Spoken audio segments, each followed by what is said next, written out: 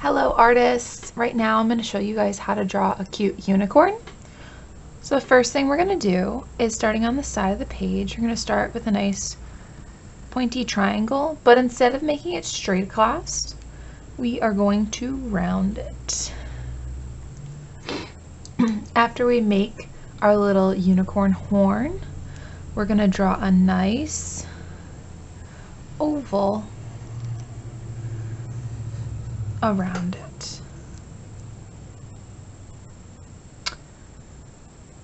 After we do that, we are going to add the ears. So we're going to add 2 ovals for the ears. 1 and 2. This one's more like a bump. What we can do is an erase for that oval. So now we have the shape of the head. We're going to then draw the neck.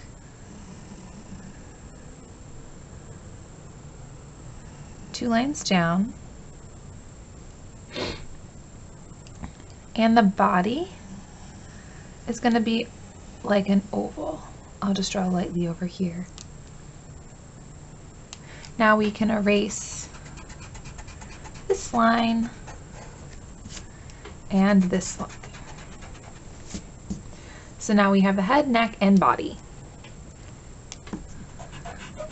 Erase my smudge marks there. What we're going to do next, you can draw a nice little eye, you can draw an oval, you can draw another oval in it, you can make it a cute eye by adding 2 circles in it. Give a little nose for a circle, and then add the mouth. Now we're going to work on the legs. So the legs are going to be a little different. You're going to draw 2 straight lines down, but at the end of the leg, you're going to make it curved and draw a line with a hoof. So you're going to do that again. This one's right behind it. So you're going to draw another line, a hoof, and then we're going to draw another line straight down,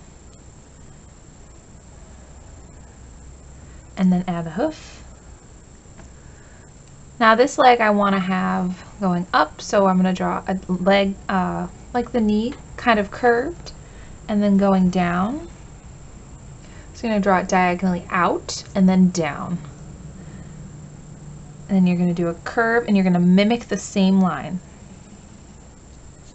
And then out. And we can make that curve right there. I'm going to fix that one. It's okay to make mistakes. Alright, now I can erase the line here and just erase a little bit of the line there, and then erase this line, but not this one because it's behind it. So now I have my legs.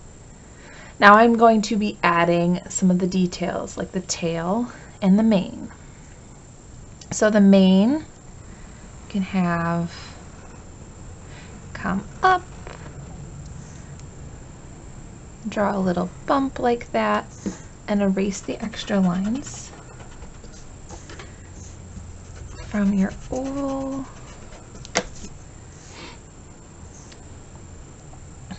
Next we can draw some hair in front of the ear, drawing kind of pointy, wavy lines for the mane.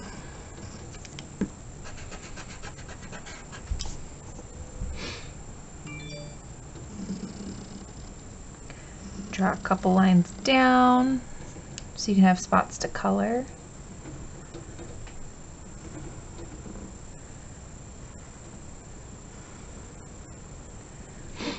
Now we're going to work on the tail.